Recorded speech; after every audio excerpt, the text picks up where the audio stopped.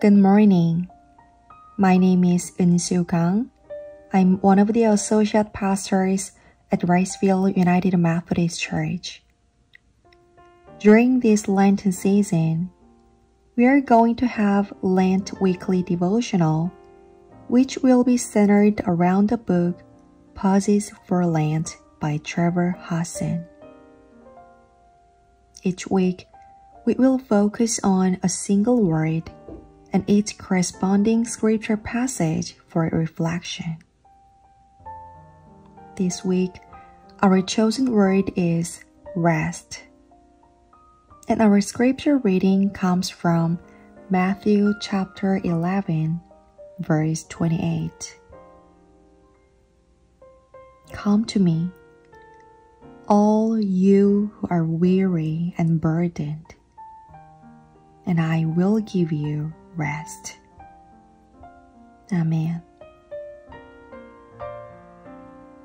Most of us know what it means to feel fatigued.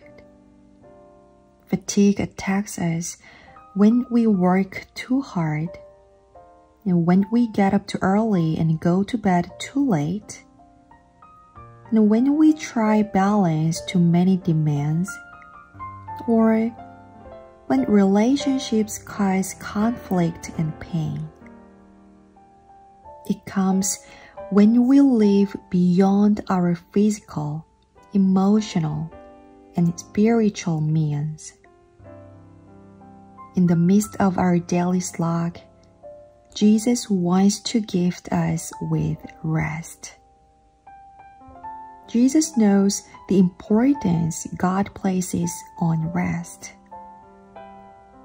After all, not only did God model rest in the creation story, but God also demands we rest too. Rest has many different ingredients. Besides stopping work and learning to relax, it also includes getting good enough sleep. When we do this, we find that we live more joyful, creative, and fruitful lives.